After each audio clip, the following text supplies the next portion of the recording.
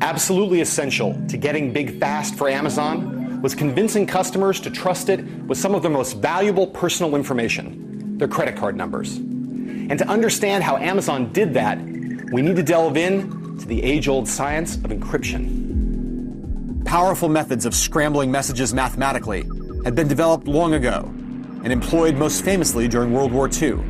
But it was clear that something much more sophisticated was needed for the new digital age. The old method needed an upgrade because there was a fatal flaw. To explain this flaw, let's use a low-tech analogy, using padlocks instead of mathematical encryption. First, imagine two people, and one wants to send a confidential message to the other. Just like a customer wanting to send her credit card to Amazon. Person one, the sender, puts her message in a box, locks it, and sends it off. But here's the snag.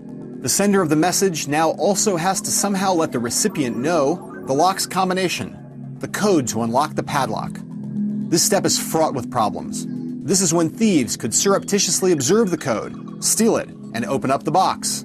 Of course, if our sender and receiver already know each other, they could arrange to meet in secret before the message is sent and share the code. Unfortunately, of course, this mechanism is not of that much use in the context of online commerce.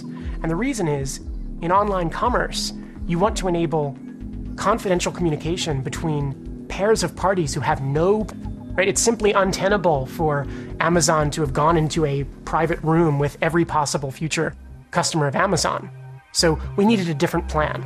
And that plan came from a trio of California-based mathematicians named Whitfield Diffie, Martin Hellman, and Ralph Merkle, who developed something called public key cryptography. Their scheme turned how encryption had been done for centuries on its head. Let's use our low-tech analogy again to explain the essential idea, which is brilliant, but kinda subtle. The sender puts a message in a box like before, but this time, instead of locking it with her own padlock, she asks the person who will receive the message to buy a padlock and send it to her. When the sender gets the padlock, she uses it to lock the box, and then sends it. Now if someone intercepts the box, they can't open it.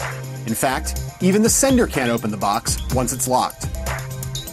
The only person who can open it is the intended recipient, the only person who has the code. Thus, presto, you have something close to perfect security. It took several years and some very clever math to create internet-friendly digital versions of the padlocks and boxes used in our analogy. But work it does, and public key cryptography is the linchpin of secure e-commerce. The public key is used for encrypting, that is, rendering secret the data that the sender wishes to send confidentially to the receiver. Okay. There's also what's known as the private key, which is the combination used by the receiver in order to take the encrypted data, decrypt them, and produce the original message.